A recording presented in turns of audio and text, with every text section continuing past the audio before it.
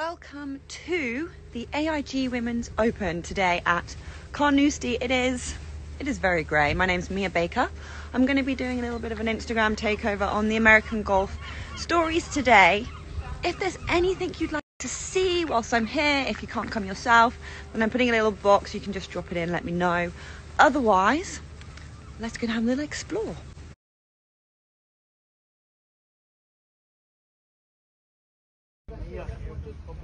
Just having lessons. You can actually book in for a free lesson, a half an hour lesson at the swing zone, and then you can just have a go in some of these bays. How cool is that? Look at these juniors playing.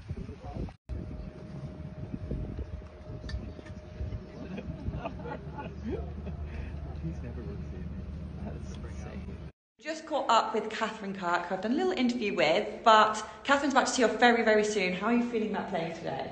Great, yeah, we got good conditions and there's some decent scores out there this morning, so excited to get out there. Yeah, so how does the weather affect you? Do you think it's...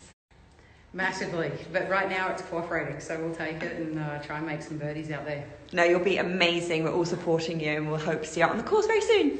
Thank you.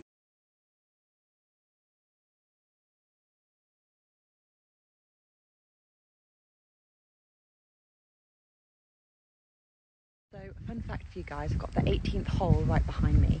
It's notoriously hard because it's got the Barry Burn, which is this river, running on the left-hand side. It's also on the right-hand side. It's also short. It's also right in front of the green. You've got bunkers on the right as well. And then just as you get into the green, you've also got bunkers protecting the front. And all down the left is out of bounds. It is so difficult. You've literally got to hit your perfect shot. And it's only a par 4.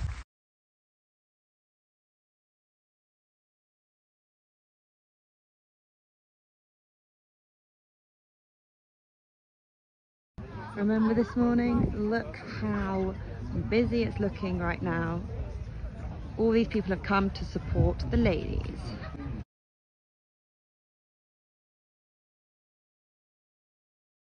Question on how nasty is the rough looking?